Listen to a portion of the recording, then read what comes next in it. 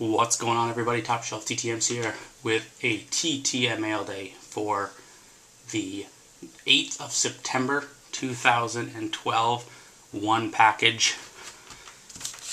As you can see here, one of my pickups, 33-cent stamps, added a 12, and they actually did cancel it, but they didn't cancel this one. They just canceled the one that's already pre-canceled. So, from San Diego, California, signing 2 of 3 in 16 days, sent back 2 signed in blue Sharpie, and kept the other one,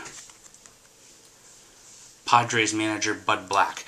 He signed the 88 Topps card, and he also signed the 93 score from when he was playing. And then I sent him one from this year or last year, somewhere in there, where he was the manager, managerial card for the Padres, and for some reason he decided not to sign that one and not to send it back to me. So anyway, he signed the 2 playing cards, but not the managerial one. Maybe he's not proud of his managerial record, I don't know. But anyway, again, 2 of 2 from Bud Black. And for those who keep asking me, I'll just say it in the video here, if it's a modern day player, if they're playing right now, current Major League player, and it's during the season, it's always sent to the team.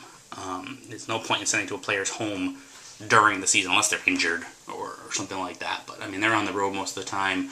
Most of the players don't live in the cities they play in. Some do, but very few go home. They have places there, but those aren't really the addresses that you find. Those are condos and stuff like that. And I haven't had a huge success. So unless I state otherwise in the video, there was a couple exceptions. Josh Beckett was one.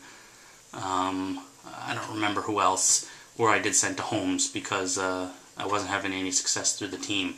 But generally, it'll always be through the team if it's during the season. So if I don't say otherwise, it went through the team. So that should stop all the crazy questions about it that I keep getting. So that's it for today. Hopefully I'll catch you with a bunch more on Monday. See ya.